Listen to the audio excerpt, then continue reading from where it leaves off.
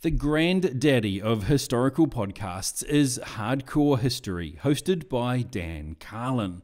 And it was on his recommendation that I read Poilu, the World War I notebooks of Corporal Louis Barthas, barrel maker. The title is quite a mouthful, and the book is quite a read.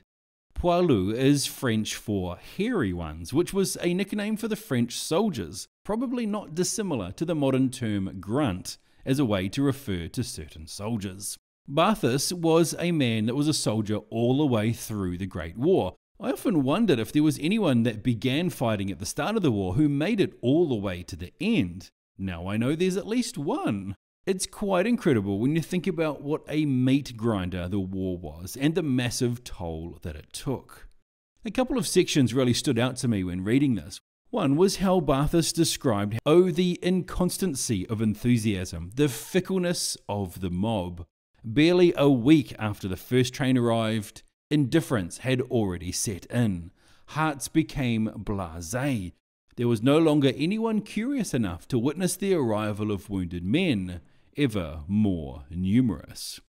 I thought this gave an interesting insight into the human psyche and how quickly unusual and horrible things can, to observers, become boring and normal.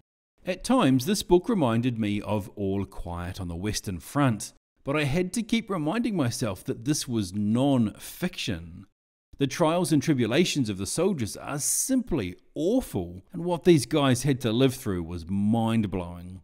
An example of this was how they were often forced, through lack of supply, to drink trench water. This was the water that flowed at the bottom of the trenches where men walked, died, bled out, and were shelled into mince. The descriptions of trench life make your skin crawl. Barthas, we felt revolt rising in our whole beings before such a fate.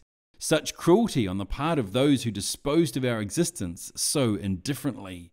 There's no glory of a bomb crater, the bottom of a sludge pool made up of smashed up men, horses, and machinery.